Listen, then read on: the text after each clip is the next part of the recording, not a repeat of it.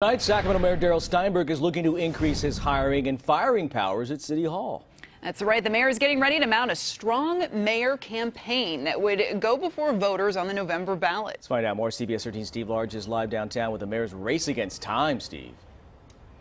Yeah, well, it's deja vu all over again here in Sacramento. You know, we saw Mayor Kevin Johnson seek strong mayor powers 4 times and fail each time. Now, Darrell Steinberg is in talks for another campaign, but he'll have to act fast.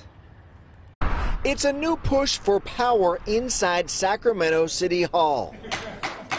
CBS 13 has learned Sacramento Mayor Darrell Steinberg is talking with labor groups this week about placing a strong mayor measure on the November ballot. He has only weeks before the August deadline and will need council's approval to do it. The mayor's getting a lot of pressure from people, about the pandemic, about racial injustice issues, about the police department. Sacramento political expert Roger Salazar says the mayor's last-minute push is all about timing. The public is just listening, they're fed up, and they want some change.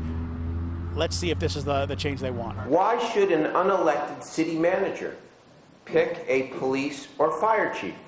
Steinberg supported Kevin Johnson's 2014 Strong Mayor campaign. Voters rejected it. In 2010, a separate Johnson campaign created lasting memories when the then council voted against Strong Mayor and Johnson took off his jacket and criticized his colleagues. I'm really shocked with really the way this turned out. We've seen more and more with elections, especially in Sac City, that if you go back and you ask voters and they tell you no, and then you go back again and you ask them and they tell you no, that you really have to do a hard look at, are the voters just saying no to this idea, or do I really have something substantive I could change to get them there? Region Business CEO Josh Wood has run several citywide political campaigns, including the Arena Vote and Johnson's failed Strong Mayor campaign.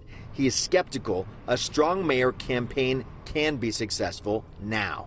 And especially given in this time a council that will, as of November, be a majority-minority council. Yet another Strong Mayor campaign in Sacramento. Be prepared.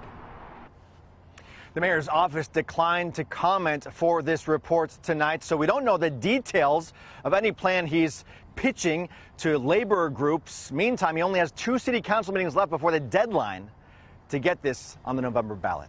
Yeah, the timing is interesting, Steve. We know you'll follow it. Thanks.